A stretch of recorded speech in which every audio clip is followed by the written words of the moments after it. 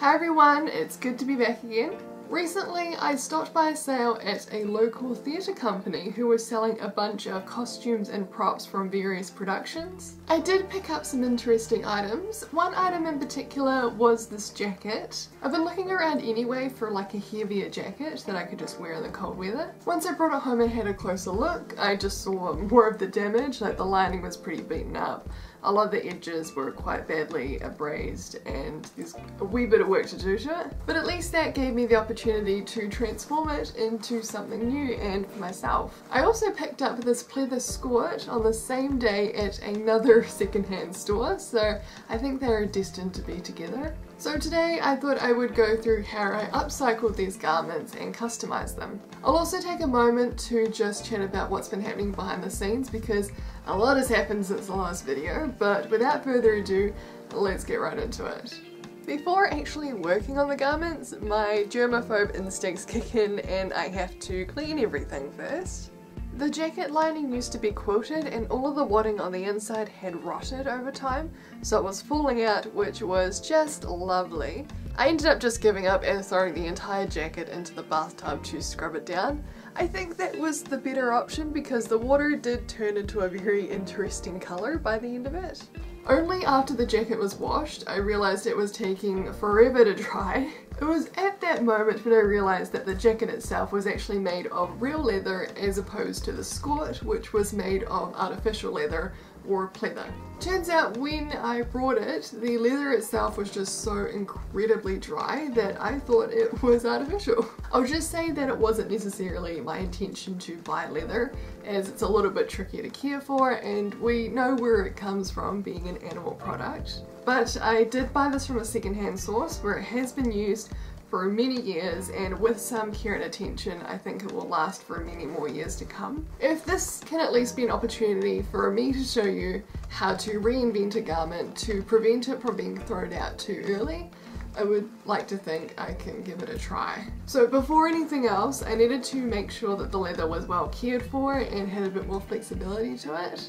Using some old leather oil that my parents used on horse saddles years before I was born, I slathered on about 3 or so coats, just letting it soak in each time.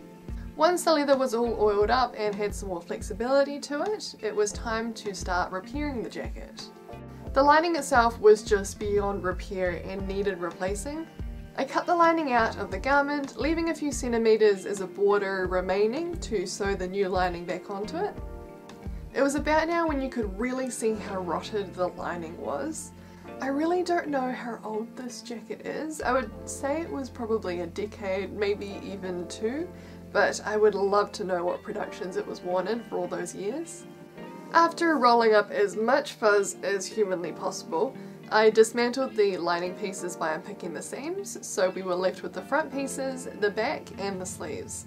Roughly using the pieces as a guide, I cut out the new lining with a generous seam allowance. It was better to have the pieces be too big where they could be taken in instead of too small. And since the original lining had a lining pocket and I was feeling too lazy to make a new one, I cut that out too. Reattaching the lining pocket was just like a patch really, making a small split for the pocket bag to thread through. Simply just tacked down the edges by hand to keep them in place and sewed around the edges. It was done pretty quick. To help style it up a little, I added a name label. There really isn't a reason for this aside from the fact that I still have a few dozen of these from school and I really need to start using them up. Then I was just constructing the lining, so front pieces to the back shoulder seams, then inserting the sleeves and then just closing it by going down the sleeve and the side seam together, just so I didn't have to match it up and it just made the process a lot easier. Before adding the lining, I wanted to add an additional personalised label for the garment. I have a Brothers scan and cut machine which is more commonly used and marketed as a quilting project product, but it also works very well as a vinyl cutter. Once it's all cut, you just iron it on, peel it off, it's a breeze. I might end up making a video in the future about this process because I think it is a very cool way to customize garments in a very easy way. With the lining itself all finished, the only thing left is to add it to the jacket. Since there was a small allowance left on the original lining, I pinned and sewed the new lining to that instead of sewing it directly onto the leather, which saved me a lot of stress and pain, even if it took a little while to do.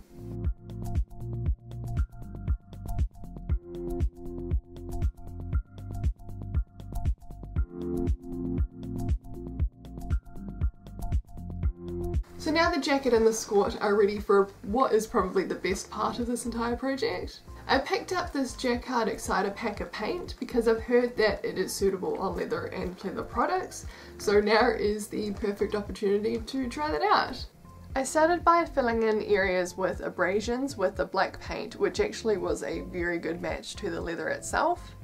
This helped to freshen up the jacket in particular. A little later on, I also filled in the brown suede areas of the skirt with black paint as a way to dye it. I started by just testing the paints on areas like pockets to see how translucent the paints are. Since the colours are metallics, they are definitely more sheer and will need either a few coats to make it pop or to layer white underneath first as a base colour, which I ended up doing next anyway. Painting on the white layer first helped work as a guideline for where I would paint the colours next. Since the actual garments were a perfect match to the black paint, it was a good safety net for when I went outside of the lines. My painting process was to outline in white first, then colour it in with the metallic paints and finish with black paint to clean it up. So while you enjoy watching the painting of the rest of the outfit, I'll just take this moment to have a chat about what's been happening behind the scenes. We all know about the pandemic and how the world is being affected by it, physically, financially, and definitely emotionally. I am grateful that my family have only been affected as much as we have so far. We are far from being out of the woods, especially on a global scale, but for the time being, my family are doing okay, and I hope yours are too, and that things will look up soon. Aside from all that, what have I been up to? Since March, I've had the wonderful opportunity to work as a designer for a New Zealand-based lifestyle clothing brand. This brand works with both men's and women's daywear. I will say here that it is not the same style as what you would expect from me here. There's no rainbows, unfortunately, and the New Zealand market is very different as opposed to overseas. But I've really enjoyed the work, and some of the garments I've seen through from concept to production will actually be entering stores in the next few weeks to months for summer 2020.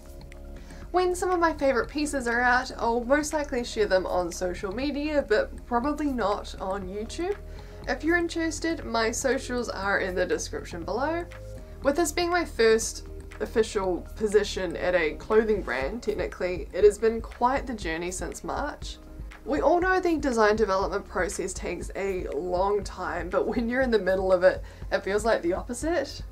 Deadlines are everything, and my position also impacts other people's too, which sounds like a lot of pressure, and it is, but it's also quite motivating too, especially when you start to see results and garments coming back from production to be sold in stores.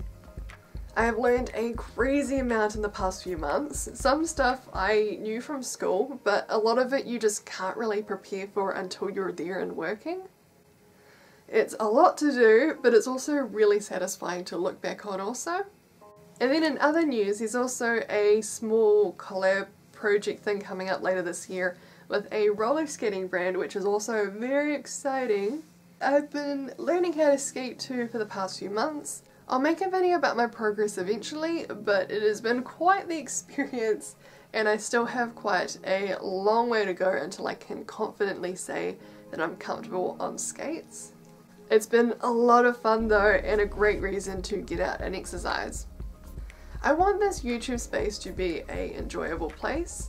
Since I'm working full-time now, I want this to be where I experiment with content and creative projects. Don't expect an explosion of new content coming up soon, but I am looking forward to what the rest of the year has in store.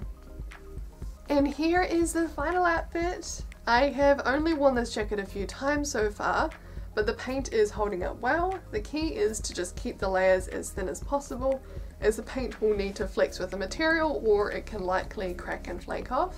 I'll most likely wear the jacket more than the skirt just because it's easier to style up, but overall I'm pretty happy with how it all turned out. Thank you for watching, everyone. This was a pretty relaxed project to do because I wasn't starting from scratch with making an entirely new garment, but it was quite a nice process to take something that has been loved previously for many years and turn it into something else that will still be loved for many years to come. It was also great to not be able to stress so much about the entire process because it wasn't that difficult. So I hope this was helpful in some way, or that you enjoyed watching it. So anyway, I will see you later. All the best. Bye.